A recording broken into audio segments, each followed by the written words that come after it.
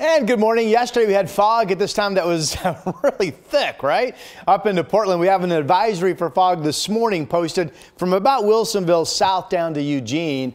So far, the fog map, you're looking for areas shaded. Here we are, Marion County, the fog down to a mile visibility and dense fog down to Eugene. So that's where it's at right now. Otherwise, this goes on to be a pretty quiet day. We have a thin cloud deck up top over Portland and a temp that's well above freezing, 40 degrees out at the airport. So to the bus stop we go.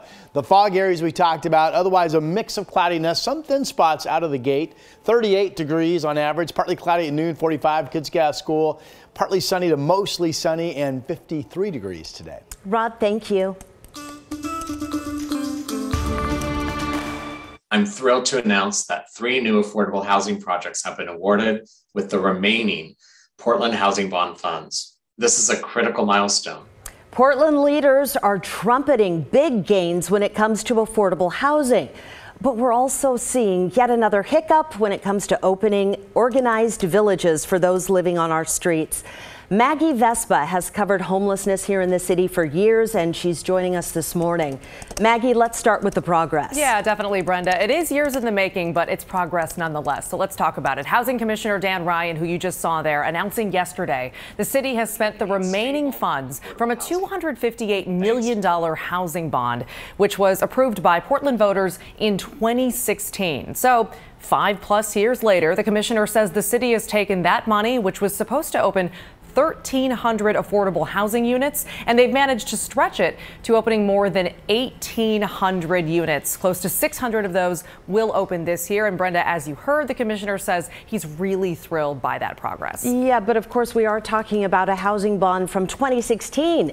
And 5+ years later, as you said, that money still on the table unspent. Yeah, it was. And I asked the Commissioner Ryan, his office, about that timing. We got this statement via email saying the ballot measure committed to spending the money within 5 to 7 years. So, quote, according to his office, we are not only on schedule, but we are also delivering 559 more units than originally anticipated from the bond. So they say this is going according to plan. Okay, got it. Now to part 2 of the story, if we can. The city also made an announcement, and it was talking about its Safe Rest villages.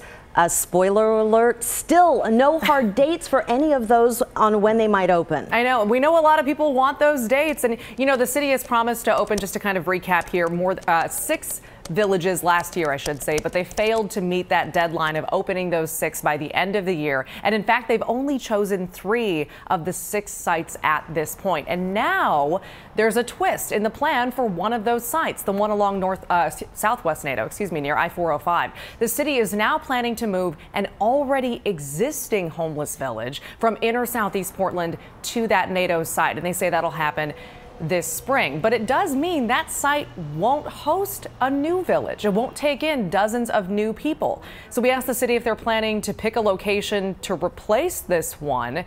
No answer to that question yet. And Portland officials have been really blunt. They say a lot of things are holding this project up, namely pushback from neighbors near those sites, which officials say they are working to address. But Brenda, it is worth noting the city of Vancouver, by contrast, has had success opening these organized homeless villages. Officials actually announced yesterday they're moving forward with plans to open their second this summer. They opened their first back in December. All right, let's hope we see similar progress out of Portland then soon. Maggie, thank you. Sure.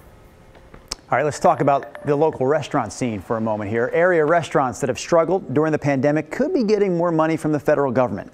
Last spring, the Restaurant Revitalization Fund provided $30 billion for owners across the country, and now lawmakers are trying to replenish it.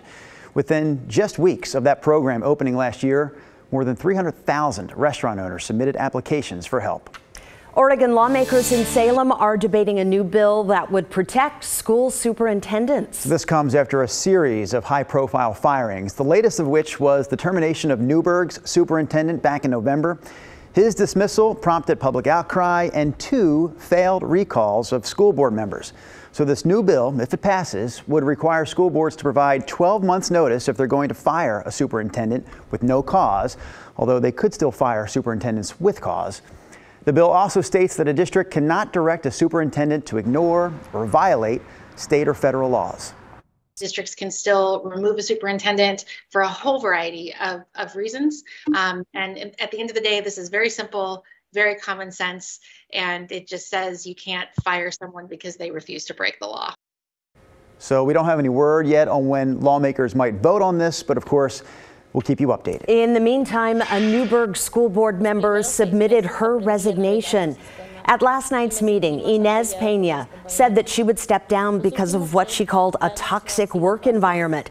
She was appointed to the board in 2019 and was the district's first Latina board member.